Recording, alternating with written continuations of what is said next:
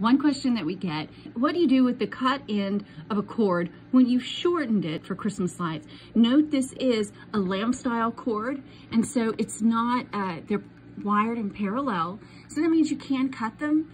One technique is just to go ahead and get a couple pieces of electrical tape. Here's my roll of electrical tape. That's pretty exciting. And you just have a pair of scissors, because if you don't, it'll just like stretch and pull and it'll give you a headache. And so then, if I can look on the other side of this camera, I would just go ahead and take a little piece and put it like this, and then take a slightly longer piece like this. And you know, there are many ways to do this properly, but this is a nice one. What do you think, Dave? I think that would work. So voila, that's one way of terminating a cut wire.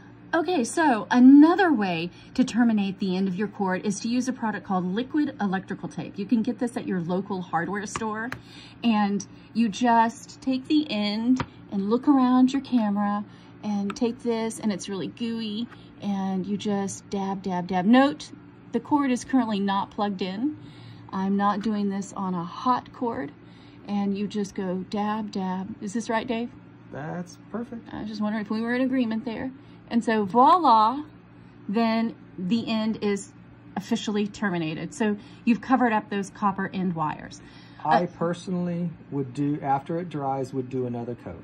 And then you'd let it dry and then be ready for installation. A third optional way is to use a female plug and install it on the end of your cord. So Dave, did we cover the major ways? Yes. There probably are many other ways that electricians will terminate a Christmas light cord, but these are the ones we hear about and suggest the most. Thanks so much for stopping to watch our video.